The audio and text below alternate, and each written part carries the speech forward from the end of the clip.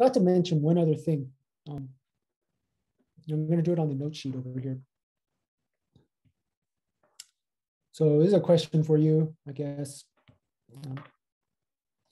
If f prime of C is equal to 0, does this mean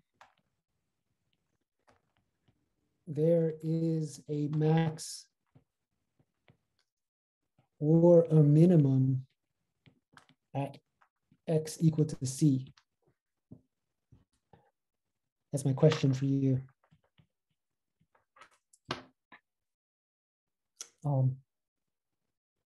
Feel free to unmute yourself and volunteer an answer to this question if you like. Does anybody have an answer for me? Or you can type your answer in the chat box. Or if you don't know, that's fine. You don't know, no worries. Anyone have any feeling?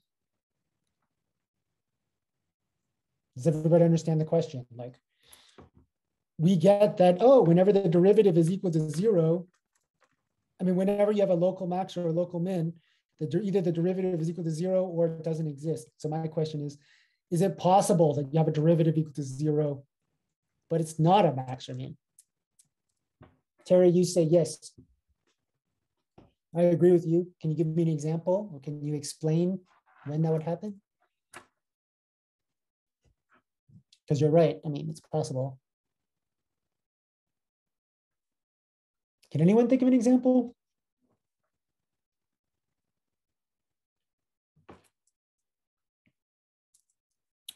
Let's take a look at f of x equal to x cubed.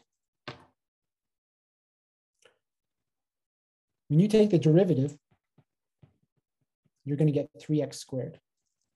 When you set that equal to 0, you're going to get that c is equal to 0. But if you were to look at the graph of x cubed, the graph of x cubed kind of looks like this. It's kind of flatter in the middle, something like that.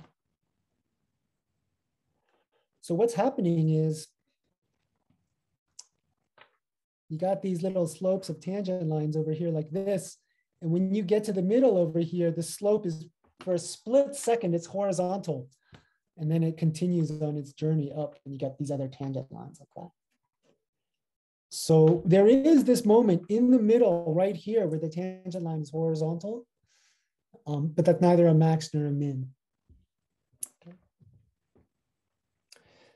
So we're going to do a lot in this class, and I mean this particular class today, 11.2. And one of the things we're going to look at is we're going to look at something called concavity. And concavity is like the curvature. So this guy is what we call concave down. It's like cupping downwards. And this part here is what we call concave up. It's kind of cupping upwards. And 0 is the point where it kind of switches from concave down to concave up.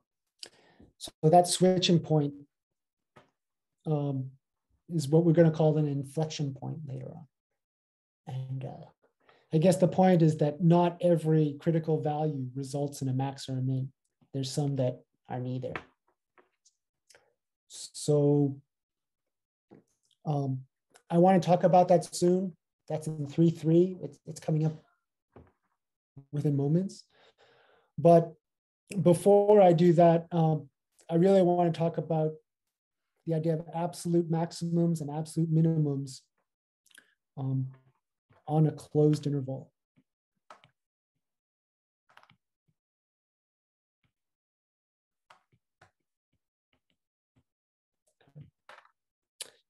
So, oops.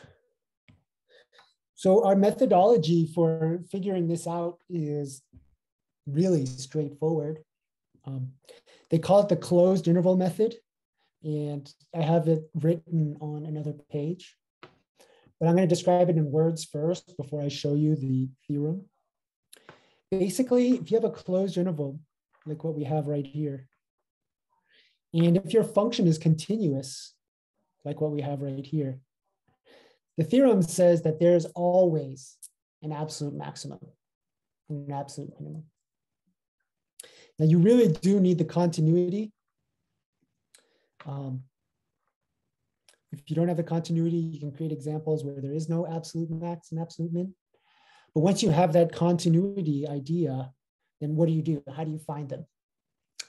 Well, the first thing you do is you find all the critical values. You plug in f into each critical value to see what the y value is. And then you plug in the two endpoints, because the two endpoints could also be absolute maxes and absolute mins. The largest y value gives you the absolute max, and the smallest y value gives you the absolute min. That's what the closed interval method is. So if you took our notes over here, you know, your f has to be continuous on a closed and bounded interval I. Bounded just means it's not like 0 to infinity or negative infinity to positive infinity. It has to be like two finite numbers. That's what bounded means. Okay. Then the maximums and minimums occur either at the critical points or at the endpoints. So this just outlines what I said. You find all the critical numbers. You find the values of f at the endpoints. The biggest is the absolute max. Smallest is absolute min. So let's take a look at an example. Let's take a look at example 2. Oh, we already did example 2. I guess I'll just step through it. It's continuous since it's a polynomial. Also, if you can take the derivative, that shows it's continuous. So this derivative exists everywhere. The critical value is going to be 3/2. So now you just evaluate f at the critical value and at the two endpoints here. Okay. So I want you to try that for A.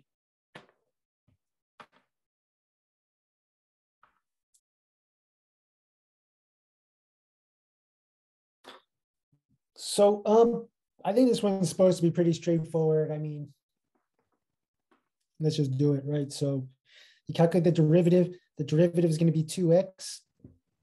That's easy enough. 2x plus 0, technically. We want to find the critical numbers. To find the critical numbers, just set it equal to 0. So we got 0 is equal to 2c. This tells me that c is equal to 0, right? Divide both sides by 2.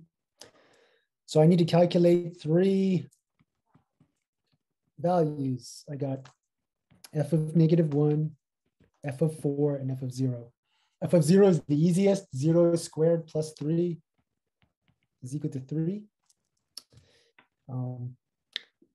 -1 is also easy, right? -1 squared is 1. 1 plus 3 is 4. And 4 is also straightforward. We got 4 squared plus 3. 4 squared is 16. 16 plus 3 is 19. So this is your absolute max. And this is your absolute min. Is there any questions about that?